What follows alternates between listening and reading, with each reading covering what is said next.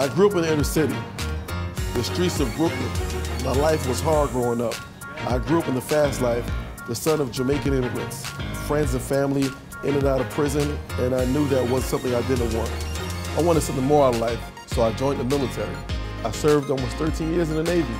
I started as a regular mess cook, cooking for over 3,500 people a day. Before I knew it, I was cooking high on G5s, serving dignitaries, congressmen, and admirals around the world.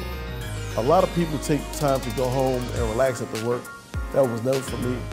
I knew in the military I could rise to the next highest rank ever, but I felt I reached my cap. So I took a leap of faith, and while still on active duty, I started my own business.